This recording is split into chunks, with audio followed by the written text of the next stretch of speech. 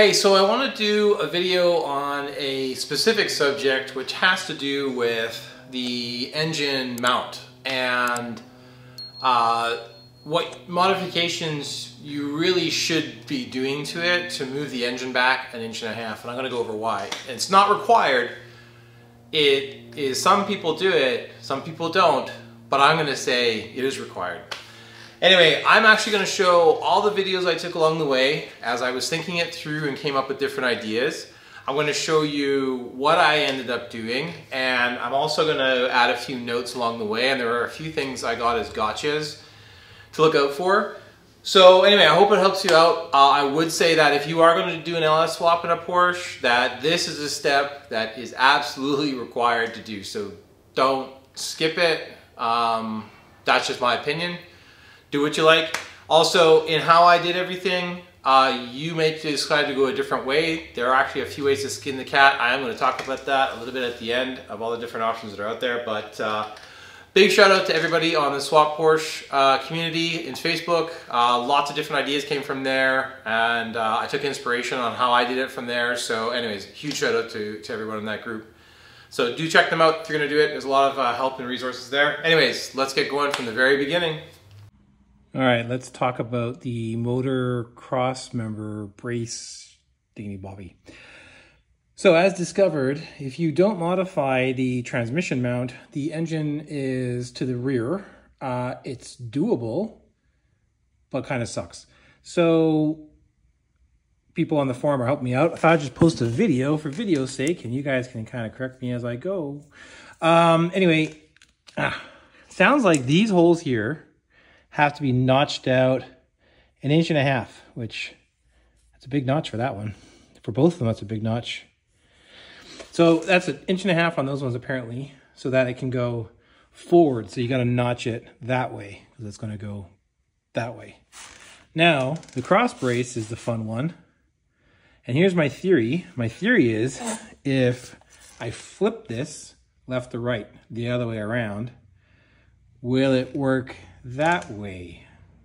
I don't know if it's going to support it properly or if it's going to conflict with anything because all the bends are a certain direction. I don't really know. Maybe you guys have an opinion. I'm going to mark the floor with the 2 points, one down here in the stock location, and then one down after I flip it, which is too hard to do when I'm holding the phone, and I'll measure the distance and we'll see if maybe that would be a thing that would work. Okay, so the cross brace isn't there anymore, and the reason is there's this little tab, lock tab that's on there that I just didn't feel like cutting off until I know for sure what I'm doing. But I was able to kind of like hold it with both hands. So if we look at the gap, that's exactly, give or take, 1 inch, 1.25 inches, maybe plus 1/8. So just shy of 1.5 inches. So that actually might work. Okay, so yeah. First note, you cannot flip the bracket. The way the bracket is designed, it will hit the transmission, so you cannot get it perfectly vertical at all. You'd have to prefabricate the bracket, and if you're going to do all that, you might as well just cut the ears off and do the welding or do whatever else like everybody else has done. So no is the answer on that one. I'll save you the trouble of trying to figure it out yourself. So one thing you have to do is you have to relocate the mount brackets. And there's a stud that comes out. And so that stud can be moved back to a mount point, which I believe is for the Tiptronic transmission. So let's move that. And just to confirm, the head of that stud is 7 millimeters. So let's move it. Okay, now you can see the studs in the new bracket. You will notice, or the new bolt spot, sorry. You will notice that the hole is narrower.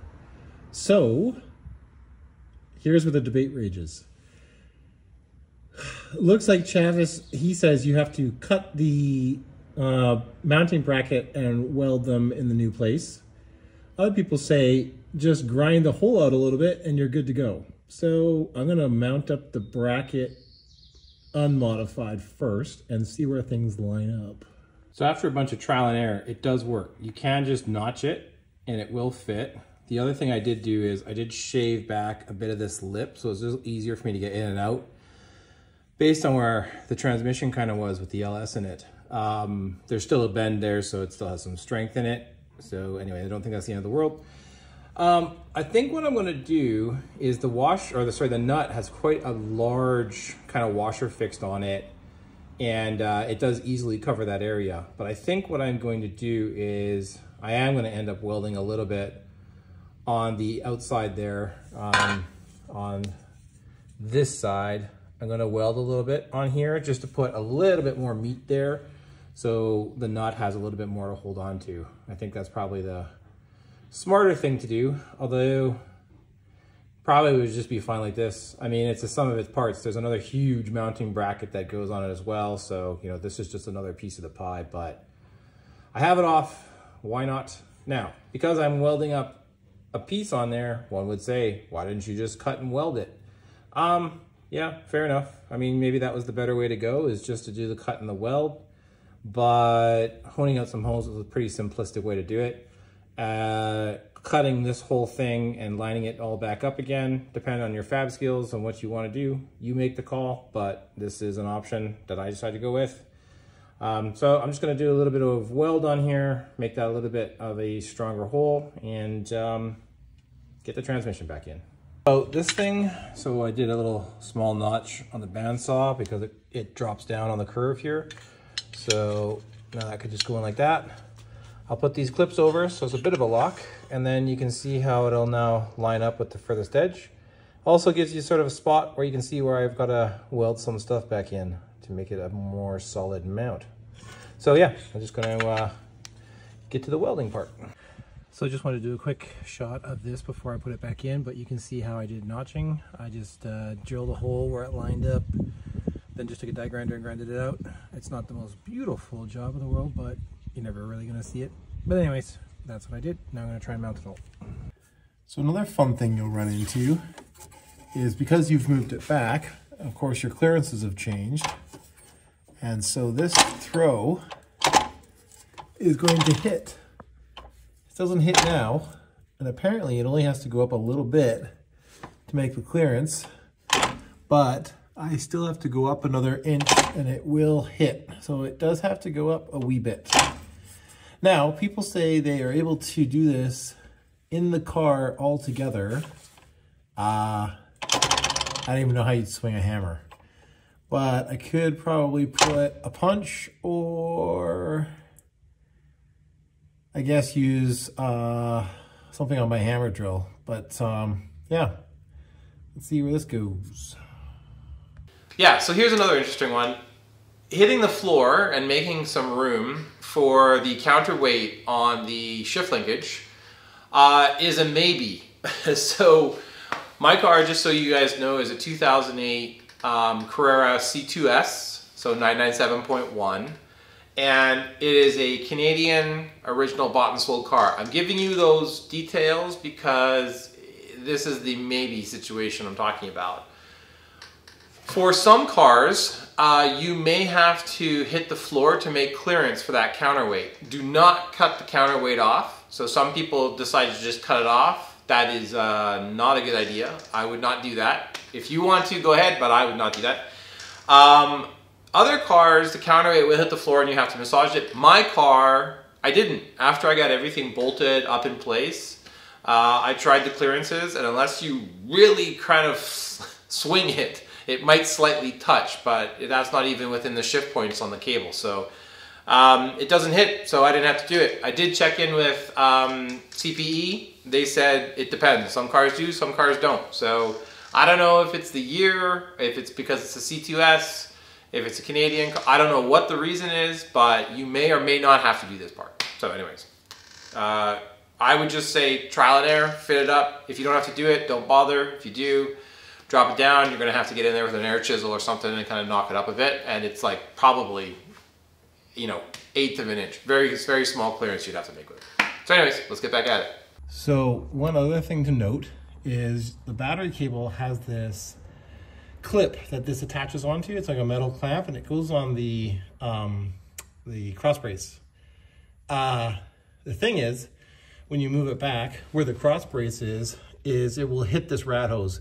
So if you don't bend it up out of the way or cut it off, you are going to end up with it rubbing on this rat hose, and you will get a massive coolant leak at some point in the future. So bend it up, and then you can either just relocate this clip or maybe even zap strap that clip up there instead after you kind of line up your battery cables. But be careful that you make sure you do that, or else leaky.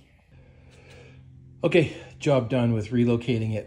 Now you can see the brackets here, the blocks are on the front, so it did go back a significant amount because the blocks used to be on this side, the plates used to be on this side. So, you know, it moved the engine back 1.5 inches. Doesn't sound like a lot, but when you're looking at these clearances, it's tight, and now it's way more serviceable, which is great. So that's what we were kind of going for. Now I've got more clearance for the water pump, and I can probably do a better design on my airbox. Anyway, yeah, so cool. As you can see with the video, it did make it go back a significant amount. I am planning on designing my own airbox, which will retain all of the sort of factory deck lid without doing any cutting or modification. I want to keep the original one with the power. I don't want to go with a wing, just the style I'm going with. If you're going to go aftermarket deck lid and you're cool just cutting it up, then, you know, go nuts. But I'm going to be designing something completely different. Something that looks a little bit more stock and, again, retains all the functionality. So literally every 1/8 of an inch is important for what I'm trying to do for clearances. I wish I had known this before I had started, because I would have done it to begin with. When I originally fit the motor and I was trying to fit the water pump, I did have to do some extra cutting into the support bracket, which I could have used for supporting my airbox. But whatever, live and learn. It's not a tremendous impact to the world, and I just ended up giving myself even more clearance when everything's all done, so it is what it is. But I would say that this is definitely something I would strongly recommend, if not say required, just to give you that extra space, because the space is pretty precious towards the back. Also, you could argue it does allow you to get more center mass and have the engine sticking out less out the back. I know it's only 1.5 inches, but it's 1.5 inches, and that's where the weight is, so it does give you a better center balancing. Some of the things I heard about was, what about axle angles? From my understanding, CPE does this on all their cars. They've had no problems with it before with track applications and everything else. The axles are made to have some fairly extreme angles, just given the fact of how everything kind of works with the suspension geometry in a rear engine car. So people didn't have a concern there. Some of the other things that people have done have been completely cutting the bracket and re-welding it, re-welding the sides. You know, again, I took the more notched approach.